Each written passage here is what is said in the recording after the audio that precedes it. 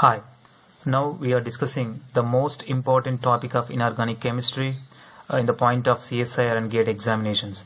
Okay, here, so that is Jahn-Teller distortion. So many of you heard about Jahn-Teller distortion. So in this lecture, I'm going to give the basic level of explanations of Jahn-Teller distortion, which make you understand more. I hope it. Thank you.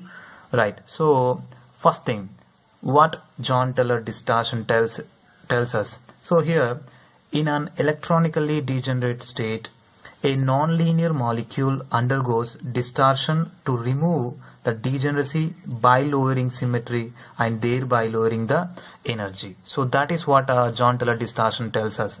What is that? In an electronically degenerate state, a nonlinear molecule undergoes distortion to remove the degeneracy by lowering symmetry and thereby lowering the energy. So first thing, what is electronically degenerate state? For example, if the electrons occupies the orbitals in the same energy level.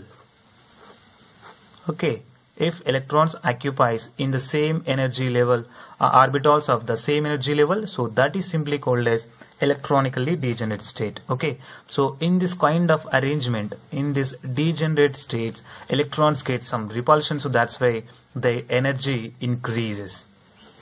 Okay, so to lower this energy, to lower the degenerate orbitals, the energy of degenerate orbitals, complexes wants to rid of this extra energy, so that's why it splits into another suborbitals or sub energy levels. Okay, so by doing this splitting of degenerate orbitals, they get they rid of their extra energy and they get stability. Okay, so this kind of distortion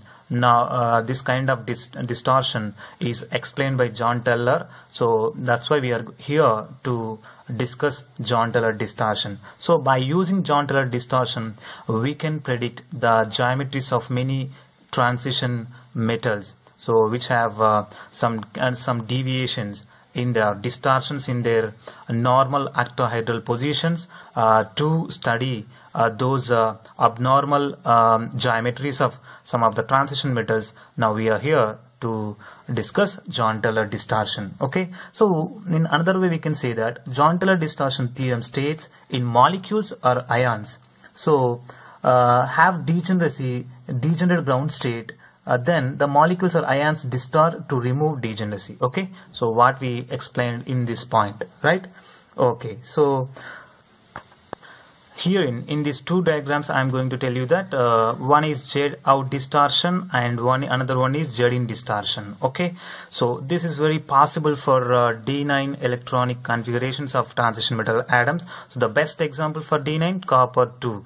Okay, so Jahn-Teller distortion is well explained by using this electronic configuration, that is D9, and with copper 2. So that is D9 electronic configuration. Okay, so first thing, is Z-out distortion here. So Z-out distortion means what is happening in the geometries of octahedral complex, of octahedral copper 2 complex. Here the that means the bonds which are formed on the metal, central metal ion copper 2. So that is the ligands which are attached to the metal through the Z-axis are elongated. So here that is what we are assuming here, right?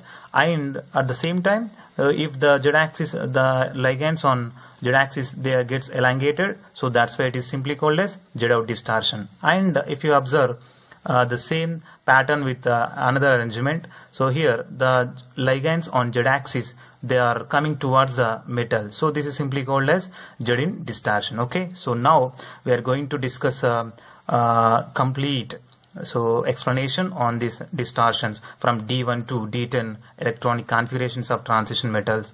Okay, distortions are possible in the arrangement of in the geometry, or that means in the orbitals of transition metals, if the electrons occupied in the orbitals unsymmetrically. Okay, so that is the main point. Unsymmetrically, if the electrons arranged in the orbitals in unsymmetrically, so then they get distortion. Okay, right. So if electrons arranged in the orbitals, that means in T2G and EG levels of factorial complexes, there is no chance of distortion. Okay, this point you should remember. Right now, so look at here. So this is the regular octahedral